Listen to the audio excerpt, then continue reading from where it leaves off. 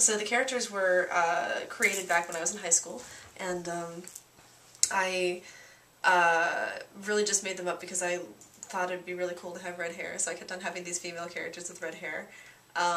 Jamie was nothing like what she is now, but Hazel was the curmudgeon that she continued to become afterwards. So back then it was called Hazelnuts. After college I decided to restart the characters and bring them back, and started a comic strip called Girls with Slingshots.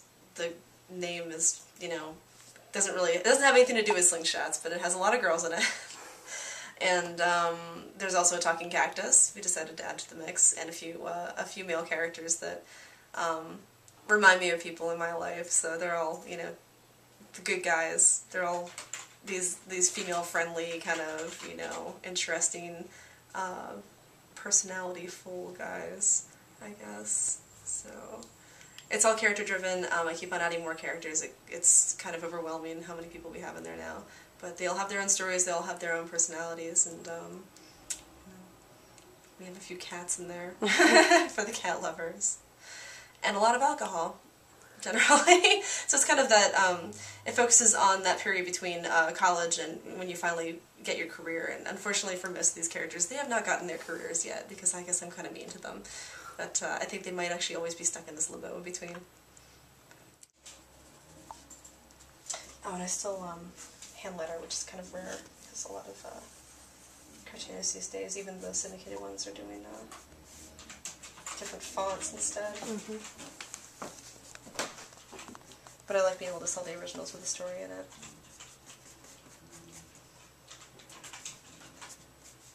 It takes about, oh, there we go, there's another tidbit. It takes about 2 hours for me to do each strip. From start to finish, or? Mm-hmm. Okay. As long as it's been scripted beforehand.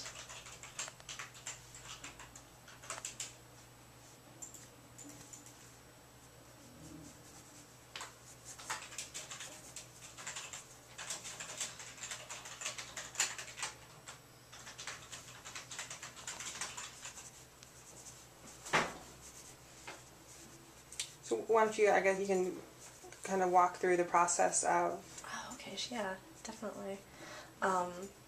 So what I'll do first is go through, and I didn't do it this time, but you know, I've got these pre-printed templates that I do myself. It's in non-copy blue, so it won't copy when I scan it in. I will measure off the gutters for the panels. Usually it's 4 panels, and then I'll letter it first, because I feel like the letter. The guy needs to get us more the lettering needs to be consistent, while the artwork can really be worked around it. So you usually letter everything out first, and then just place the characters and start filling them in. After I have everything penciled out, I'll use a pen, and I use mostly Pentel products because they're just really fantastic. I don't even plan to do that, but I have a plastic fountain pen as a disposable one that I have to buy online. I can't find them anywhere else, and they have like a really nice line thickness to them. You can change the line quality really easily. So I'll use microns for the lettering, so I have a really consistent line for that. The Pentel pens for the inking, and then I'll scan everything over. And they're huge, they're like 7 by 17, something like that. I've been working a lot larger lately. Scan everything in. I have a pretty nice size scanner. Scan it in at bitmap, which means just black and white pixels, 600 dpi, so it's huge. And then all the grayscales I do in Photoshop with a Wacom tablet.